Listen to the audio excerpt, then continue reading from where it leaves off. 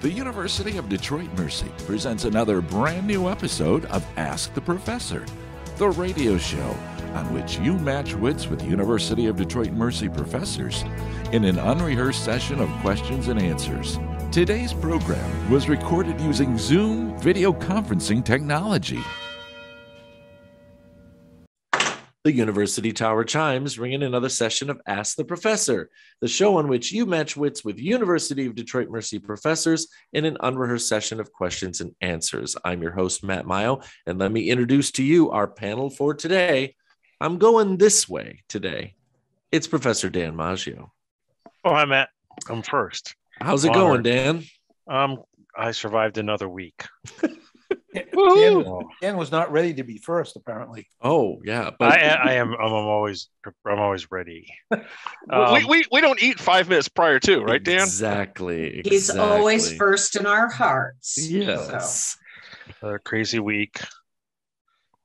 Yeah. My curling season came to a screeching halt after 3 losses on 3 league nights that put me out of contention. So that's too bad. I'll be watching from the glass. Oh, what'd you do? Did you throw the last? No, we lost.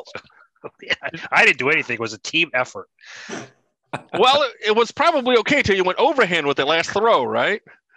Yeah, that's it. We'll do that with a 42-pound stone. Dan, I was thinking of you last night because it was an all-new episode of Under the Radar Michigan. They were up in the way west UP in Copper Country. Yeah. And they have the Copper Country Curling Club. I just love this historic building. Are you ready, professors? Completely no HVAC. So they just open the doors and let Mother Nature take care of keeping the ice frozen. Yeah, it's pretty awesome. He said it was 14 degrees Fahrenheit in the building. Wow. It's a little colder than it usually is. Usually it's about 35, 40. Right, exactly. So great. Continuing around the horn, Professor Beth Oljar is here with us. Hey, Matt. Did you have a good week? Dan said it was a wild week. Yeah, it was a little wild. I had about $1,500 worth of plumbing done in my house, and the result was that I now have a big hole in my kitchen ceiling because they had to access the master bath. Oh, no. That way. And of course, the plumbers have no responsibility for the hole. So I'm looking at drywall but we wanted to change the paint, and we don't like the light fixtures. So we're going to kind of combine it. And I got the number from Dave of his student. That's the contractor, quasi-contractor. But Dan, I wanted to tell you, I found, I kid you not, a little Christmas ornament that's a curling stone. Yeah. I have it in my cart at Amazon. Oh. That's awesome. Beth, was this hopefully not emergency based? It was more just upgrade based. Yeah, we had the bathroom drain that was clogged and wouldn't drain no matter how much liquid plumber I poured into it. So and when he showed me the pipe, it seemed like it was both clogged and corroding at the same time. Yeah. So, and we'd had to do some work in the other bathroom, but we now have 2 perfectly functioning showers. So nice. Well, that works. Very, very nice. Pipes, I swear, Beth, it's like the heart attack of a house. You know, that when there's not a lot of blood getting through, you get a infarction. And when your house has those pipes, these houses, the house you're in, I mean, that's a 100-year-old house. It's got to be. It was built in 1940, but the whole back half was added in 1987, right? Yeah, so it was in the old part of the house that it had done in the original bathroom with the original tile. So sure. Yeah. Well, speaking of home improvement, now that's a segue because I know with spring weather coming to Michigan, Professor Dave Chow and his wife Marcy are getting ready for the big one.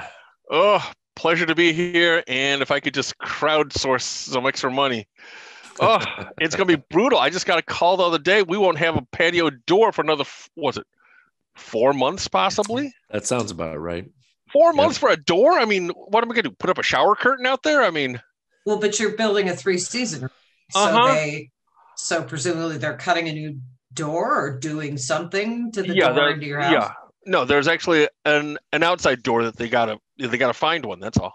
Oh, okay. And the closest one that the guy can find right about now is up in Merrill, Wisconsin. See, this is where it is right now, Dave. The Maggio family does not have the fridge we ordered for our new house. We've got this half-size club fridge where if I'm standing at full height and I open the main door, from my eye angle, I can't see any part of the internal part of the fridge except for the door. So, oh my God. They're all like, we can't get you this until June. I mean, that's just the bottom line right now. So just go to Home Depot or Best Buy and get one. They can't get one either. Yeah, I was going to say, Beth, it's, I mean, I just want a simple door. And the guy says, I actually thought about, because Marcy's aunt and uncle, they're moving out to Wisconsin. I'm thinking, hey, maybe I can drive out there and drive one back. I mean, I thought about it. Yeah, sure. I bet. It's like, I'm scrambling to find a door. I mean, a simple door. Well, there's a lake in the way. Drew and I have been planning to put a Union Jack rug in our dining room, which has that red tinted window. And the one that I want, they keep telling me it's not going to be in stock until first March and then April and then May. So I guess, everything. Mind you, Beth, they didn't tell you what year either. So no, it said 2022. So that's a start. That's a start. Okay. All right. That helps. Continuing around the horn, Professor Stephen Manning is here. Good to see you, Stephen. Hello. Sorry I missed last week. That's all right. It's back and forth with you and Heather. It's all right. Yeah, I had tech problems last week. I had problems with the Zoom. So I was unable to Zoom. Yep. And today I think Heather is pretty busy, right? So she's Zooming on something else. Yes. Yeah. There's only so much. Another provo, dean, janitor. What's she? It's either the dean search or the English department search. One of the, no, it's neither of those. The dean search ended this morning. Oh, wonderful. And, we were told that there may be an announcement today. Oh, okay. Well, last week didn't. Wait a minute. On April Fool's Day, though, most of it was leaked in the VN in yesterday's issue of the VN. Oh, really? Oh, way to scoop, VN. Way to go. Probably violates some confidentiality agreements, but who am I to say anything? Hilarious. That's at the end, depending on how quickly the administration works from this point on. I think we can all insert our own joke into the end of that sentence. Well, apparently the president is in New Orleans for the Final Four basketball, NCAA basketball. Oh, wow. Well, why not? Avoid the tornadoes. That's all I got to say. Yeah. Of course, last but most certainly not least, Professor James Balfour Tubbs is also joining us today. Oh, definitely least. How are you doing, Matt? How's it going, Jim? Good, except I'm working on my taxes. Yeah, that sort of stinks. It's that time of year, unfortunately. It's a pretty crazy world out there that I think the last 4 presidents now, just because, it's a figurehead, have talked about redoing the tax code. And I feel like that newsprint, everything you need to know about taxes that I see at my tax person, that thing gets twice as thick every year that I go back. And I'm like, when is someone going to put their foot down and redo the tax code? Oh my gosh. What happened to the honor system? Oops. Well, because redoing the tax code might mean making corporations and rich people actually pay taxes. Oh, that's a problem. I suspect that would be a problem. That's a problem, right? Jeff Bezos, he couldn't bear to pay taxes for Amazon. What you mean, drop from a billionaire only to be a multimillionaire? Gosh forbid.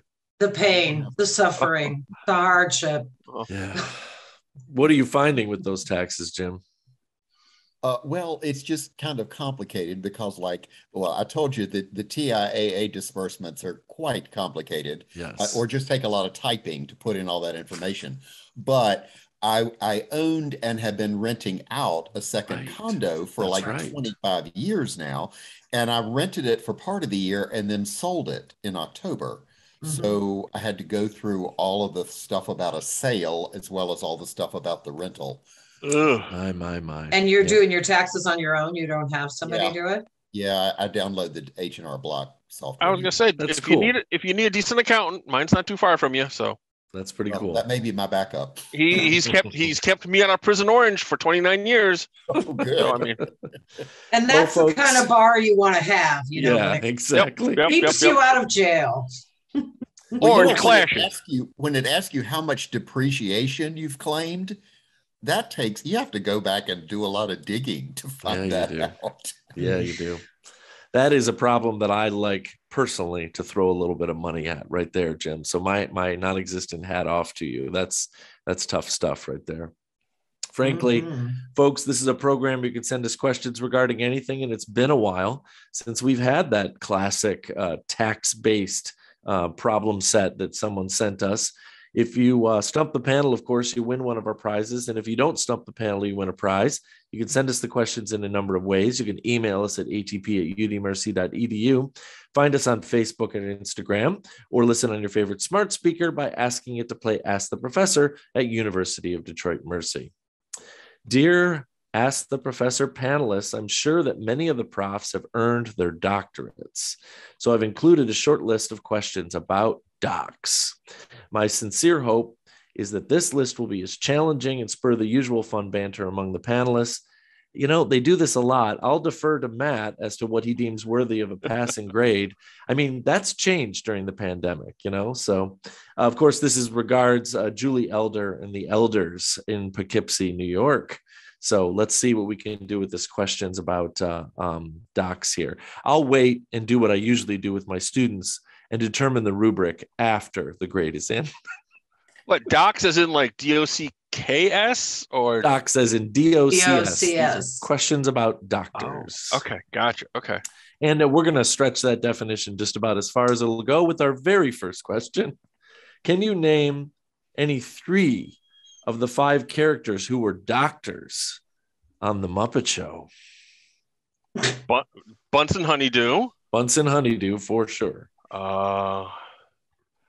Wasn't there Ralph the dog wasn't he in some, because I remember was it Gladys or whoever the one of the players on Dr. Teeth's band was the nurse. I'm trying to remember that one. You're pretty close. I mean, you've got everything but the doctor's name. Ralph the dog every once in a while would dress up with a reflector head and play a doctor. He was called Dr. Bob for whatever reason. So I mean, that's good. One more and we're good. And frankly, I haven't heard what I think is the most obvious one yet. Dr. Teeth. Dr. Teeth. Yes, Dr. Teeth is the leader of the Electric Mayhem band. Yes. The band. So who were the others? Well, that's not real. He wasn't a real doctor. I'm going to go out on a limb and say I think that degree wasn't real. So honorary. Very, very not very well known. There was a witch doctor character who basically was only in one sketch in one episode. I mean, that's way off the charts. But Dr. Julius Strangepork was one of the background characters from the Pigs in Space segment. So, we would expect you to know that one. That's a great name. What a great name. Dr. Julius Strangepork. Oh, dear Lord. What was the name of the doc portrayed by Leslie Nielsen from the movie Airplane? Don't call him Shirley. I know that. Pick the wrong day to stop sniffing glue. That was Lloyd Bridges. Was that Lloyd Bridges? The police chief. Yeah. I'm proud to announce that every single time, even my youngest son at 9 years old, grabs his glass and spills it on his face, he always looks at Leslie or I and says, "I have a drinking problem." Thank you, Airplane. What was? I don't even know that I can recall him. It's tough. It's tough. This one is actually tough. It's Doctor. It's a joke, though. It's Dr. Nauseous or something like that. No, right? I thought it sounded something like Romanian or something like that. I'm trying to remember. It does start with the letter R. Start with the letter R. Yeah. It says here that Leslie Nielsen played Dr. Rumack, and I think there was one play on words, Beth, like you were saying, where they went back and forth. Rumack, tarmac, like something like that, But yeah. Jeez, anyway. I own that movie. I should just watch it again. And But again, how about, and again. Yeah. How about an iconic character who you don't really care what their name is, but we remembered everything else about it? That's kind of cool, right? Who played Dr. Sidney Friedman on MASH? Alan Arbus? Alan Arbus was the name of the actor. Yes, that is right. I remember the character as soon as you announced him. I just couldn't figure the actor's see his face. name. Couldn't call his name. Yeah. And he was married to the photographer, Diane Arbus. So. There you go. Okay. In the Marvel comics, better call up Drew for this one, Beth. From what country does Victor Von Doom, aka Dr. Doom, hail from? Isn't he like Romanian or Hungarian? Sadly, it's made up. Yeah. Well, that's no fun. If it's a made-up country, Bulgaria. It's Latveria. Latveria. Okay. Yeah. Where everyone is happy. Yet out of Dr. If Drew were here, that would have. He was in the Fantastic Four first movie. Yeah, but the Fantastic Four movies weren't exactly stellar Marvel cinema. So they're redoing them. We'll see what happens. Again, for a third time. I didn't realize they were. So the Fantastic Four is Marvel. I lose track. Yeah, I'm trying to get through the Marvel series now, and I've gotten halfway through, and I'm not sure I can survive. Drew has been helpful in the lists, in providing lists of all the the Disney Marvel Plus movies. app also guides you through. That's right. Cool. Nice. Yeah. Yep. Oh, just leave out the bad movies. Okay, don't watch the new Morbius movie. The reviews were not good about that. No, they were not. Which of the Doctor Who actors had the longest run as the Doctor? Baker. Yeah, Tom Baker. Now, for the bonus point, Dan, just let's do this. How many years? I don't need to know the years. Many years? I think he was 7 years. It was 7 years as the Doctor. That's right. Very good. My favorite. Oh, Dan. Yeah, Dan. 74 to 81. 74 to 81. This is an awesome bio of a fictional character doctor. This, quote, simple country doctor was born in Atlanta, attended the University of Mississippi, had a father named David, and rose up within the ranks to become almost an admiral. The actor that got to portray this doctor supposedly got the role because his hair reminded a producer like JFK's hair. Who is the fictional doctor bio that we're giving? JFK hair. The actor that played this role, they said, your hair looks a lot like JFK's hair, so we're going to hire you. Was it great? Dr. Kildare? Is it Richard Chamberlain? That's good. That's actually a really good guess, though, because you're going for the hair. What else is during the 60s? Yeah. Yeah, Ben Casey would be a good guess. No. Any of them from Emergency? Nope, not from Emergency. I could Marcus give a Welby? clue, but it'll give it just totally away. No, it wasn't Marcus Welby either. Wait, okay, so he's a simple country doctor from and almost became an admiral? Almost became an admiral. This is the fictional biography, of course. Admiral. The best I can do without giving completely away is 2 people on this current Zoom are going to really kick themselves when they hear me say who it is. Am I one of the 2? Possibly. Oh no!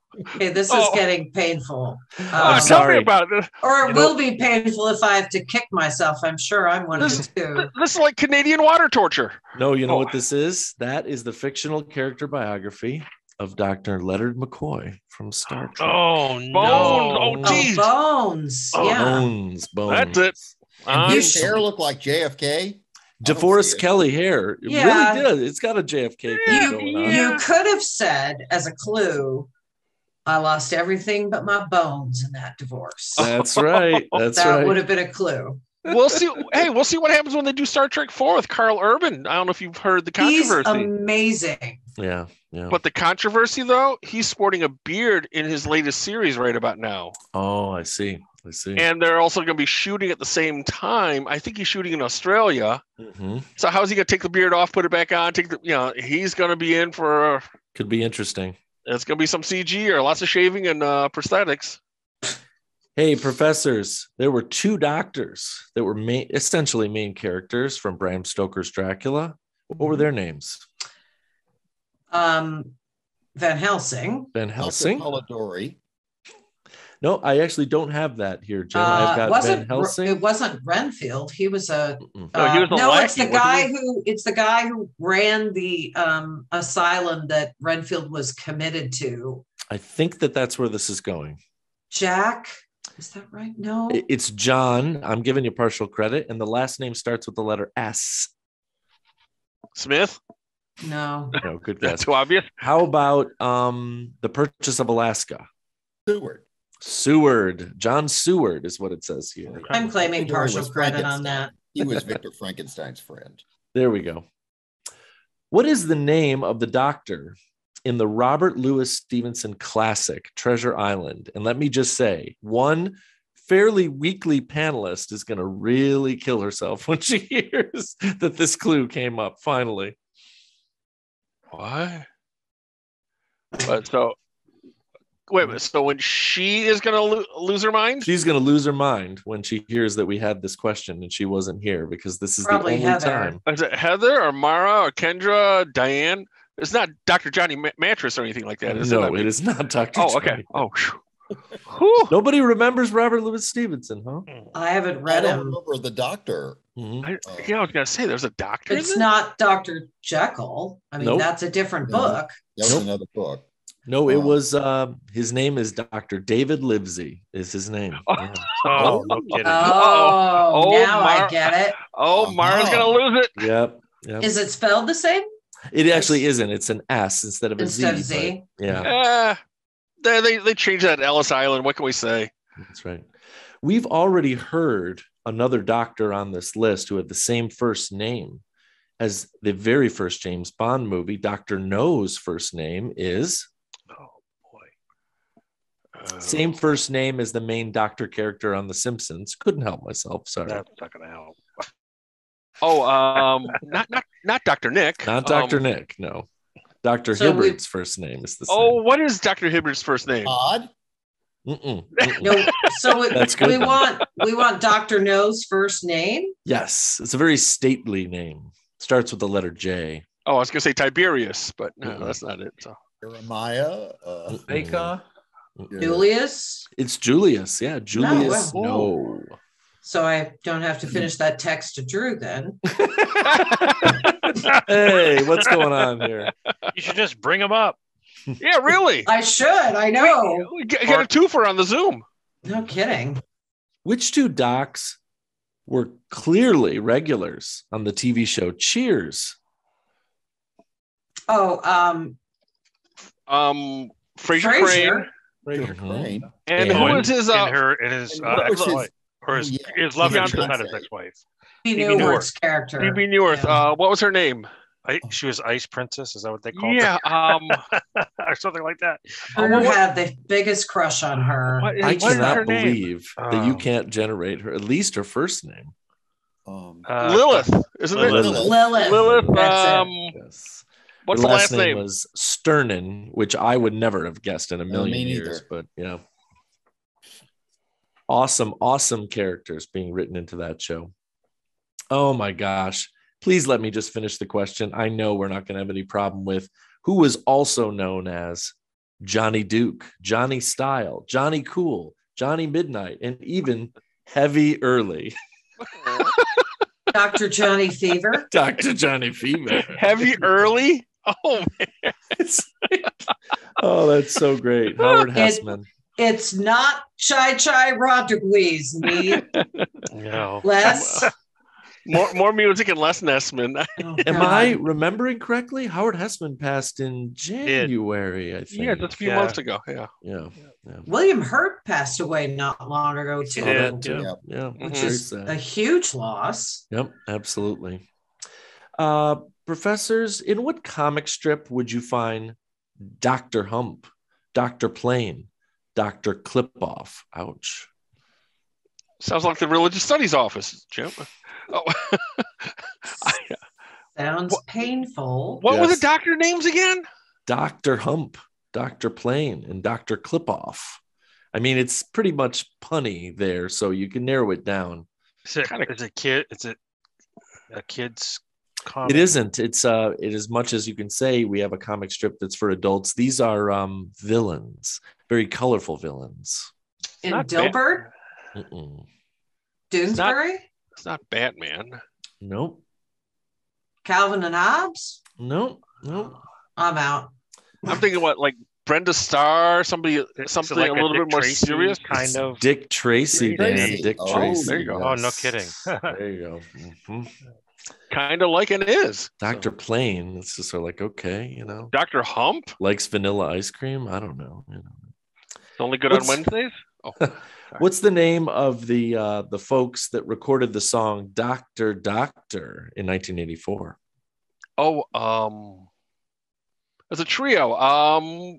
It's not Thompson twins, but Flock of Hairdos. Twins. Yeah. It is Thompson twins. Yeah. Okay, it's really just shameful that I guessed that, given song? my opinion of the music. But Doctor Doctor, it's called. So the Thompson twins did that? Yep. But so there's another song. It may not be titled Doctor Doctor, but it's more from like the 70s rock. Yeah, I know Doctor. Give me the I got a bad bad loving you. Yeah. Who was that? Yeah, that's the song I thought it's one of my all-time favorites. So it's Robert Palmer. Or I'm sorry, no, it's Plant. Robert Plant. No. Palmer. We've gotten in the way of Beth's memory. Great. We just ran down the rabbit hole. We can't extricate ourselves. Yeah, it is Robert Palmer. Yeah. Okay. Love Bad that Case song. of Loving You. Blah blah blah blah blah. Yeah. So good to dance to. So now I want to look up. Have really loud when you're driving. Professor's another fictional doc. This fictional doc is someone who lives at 177A Bleecker Street in New York. Doctor Strange. That's Doctor Strange, Dr. Stephen Strange. And actually, we're using our made-up names. I'm Spider-Man.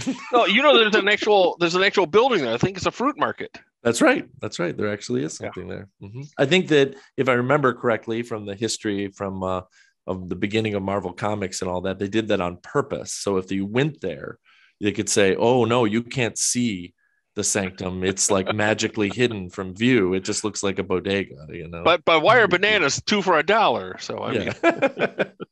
All right, one more, and it's a classic. Gotta say, especially in light of this. Speaking of the world of chronologically confused, these movies lately are giving new meaning to this whole. What are they? We're not allowed to call it a reboot anymore. It's like a pre-boot, like you're actually going back and rewriting the sequels. What's the name of the doctor played by Donald Pleasance in the original Halloween series? Geez. Matt, this is in your wheelhouse. It is, and I've never even seen all of them. Mine too. Loomis. Dr. Loomis. Mm-hmm. Yes, Dr. Samuel Loomis. I must find him. As if Dr. Loomis could have stopped some giant 7-foot-tall hulking shape, you know? I don't even remember the name being mentioned. Oh, yeah, absolutely. Yeah, absolutely. God, it's been so long. I mean, it's... Mm-hmm. I just can't get over the fact that they did this pre-boot and then, oh, please don't do this to me. It really gets on my anxiety to name the movie Halloween. So Halloween 2021 or whatever, right? Because they can't give it a different name. And then they're going to keep doing that in this new side series, which completely ignores all the sequels. Not that everything in the universe has to be that orderly for me, but I just find it annoying, you know? I just find it annoying that there's, come up with something original again. You know what I mean? Yeah. Well, I don't mean to be, rude to my elders, but Jamie Lee Curtis is not going to be around forever. So if you bringing her back, you better get her on board and finish the trilogy. Oh, have you seen what she looks like in her latest movie? No. She's starring in some movie with Michelle Yeoh. Oh, okay. And I guess people were asking, are you wearing a prosthetic suit? And she isn't. Oh my. She's got some of, the 67, she's a little chunkier than she used to be. And she's just not a good question to ask anybody. It's like, are you wearing a prosthetic suit? Yeah, Not a good. She was really good in Knives Out, I thought. Oh, that movie is spectacular. By the way, should see a preview in the next couple months, Beth, for the sequel, where really it's not a sequel. It's just they're going to use the Daniel Craig character to solve another mystery. So I'm really looking forward to that. The Kenneth Branagh Death on the Nile, it was great too. I haven't seen that. It's on HBO Max, and Drew and I watched it and really liked it. I think he's getting Poirot pretty well. That's awesome. He's not going to get selected for an Academy Award, is he? Boy, Power of the Dog sure got snubbed. Man. Yeah, it did, didn't it? No, hey, Professors. Jane Campion won. She won an Oscar. Oh, that's right. She won Best Director. Director. Yeah. That shifted in the last couple of months before. I think people wanted a feel-good movie, and they certainly voted for one. Yeah, that's right. Professors, we're very thankful for this group of questions from Julie Elder, but I'm afraid the time has come for us to say goodbye. Jim. Goodbye. Stephen. Goodbye. Dave. See ya. Beth. Goodbye. And Dan. Goodbye. And now these words from University of Detroit Mercy. Ask the Professor is transcribed in, all of our homes, but usually it's in the Briggs Building in the Department of Communication Studies in the College of Liberal Arts and Education at University of Detroit Mercy's McNichols campus. Ask the Professor is produced and technically directed by Michael Jason and Brian Masonville, and our executive producer is Professor Jason Roach. Until next week, I'm your host, Matt Maggio.